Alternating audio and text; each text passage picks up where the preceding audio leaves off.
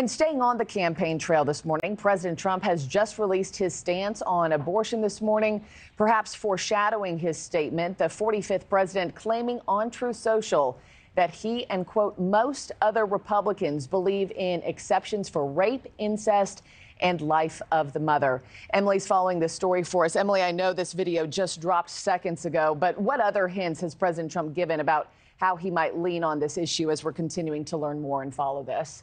Well, Markie, President Trump has long said that he would find a middle ground to unite the country on this highly divisive issue, one that Democrats have pledged to make a central part of the 2024 election. In March, Mr. Trump signaled his support for a 15-week national abortion ban, with exceptions for cases of rape, incest, and saving the life of the mother, saying that compromise would be necessary because, quote, you have to win elections. And back in December, he called Florida's 6-week abortion ban, which will take effect next month, a terrible mistake, drawing anger from evangelicals and anti-abortion activists. But while the Republican base may not love his position, Trump's stance is in line with what a majority of Americans believe. A February KFF poll found that 86% of voters support protecting abortion access for patients experiencing miscarriage or other pregnancy-related emergencies. In that same poll found that protecting abortion access in some cases was popular with the majority of voters, regardless of party,